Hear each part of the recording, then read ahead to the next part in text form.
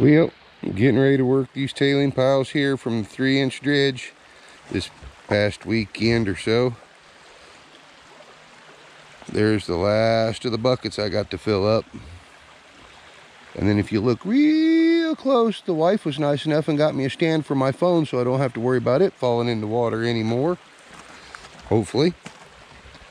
And then way up the creek up there, I don't know if I can zoom in any further or not, you'll see my dredge all by its little lonesome, waiting for me to get back on it as soon as I get these tailing piles cleaned up. I'm playing with the GoPro camera now. I think I finally figured out how to download the videos from the GoPro to my phone so I can post them. So having all kinds of fun this last couple days. 30 degrees when I started this morning, but it's warmed up now nicely.